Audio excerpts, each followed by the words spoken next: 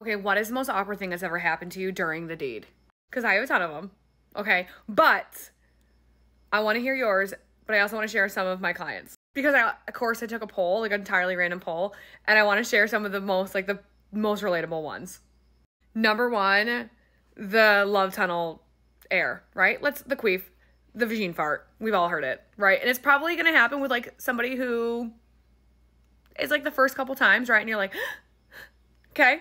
Number two, he's not performing up to snuff. Now, I'm not saying this to pick on anyone. I'm just saying it can be awkward for the first, if you're not like really in a relationship, right? We're talking awkward. We're not picking on men. So before all you men come in my comments like, stop.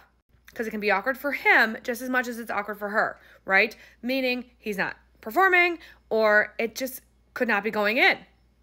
Speaking of that, number three, nails. Girls, clip your nails. Okay, there is nothing worse than him waking up with cat scratch fever.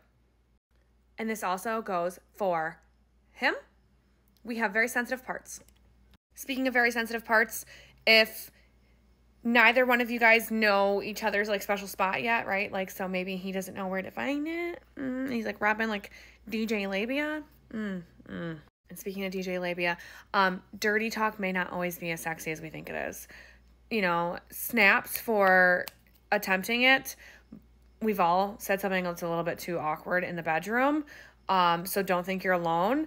But we've all been like, you know, you rethink it for years and years and years. You're like, oh my God, did I really say that? But no, you're not alone. And speaking of not being alone, let's just talk about, we've all had one awkward putting on a condom experience. Anybody want to share their experience below?